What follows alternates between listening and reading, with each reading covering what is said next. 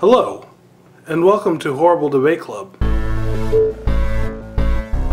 Our topic today on the show shall be, is it okay to defecate on unsuspecting infants? We shall hear first the arguments of against. We don't want to shit on babies. Babies seem nice enough. If you're nice enough to them, we don't want to traumatize them. That's just gonna make fucked up people. And, you know, like, people don't like babies crying, people don't want to be shat on, you know. People in general are gonna cry if they're shat on, so babies are gonna cry like twice as much.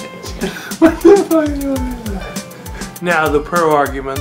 I mean, I've personally defecated on plenty of babies, and I've just found that, you know, teaching them about shit, you know, teaches them that just shit happens all the time. I think it's perfectly normal. I mean, they shit their pants. I mean, you know, it's no different if I just shit on their, you know, chest. I mean, look at this baby. I did it to her. She's the happiest thing in the world now. And there you have it.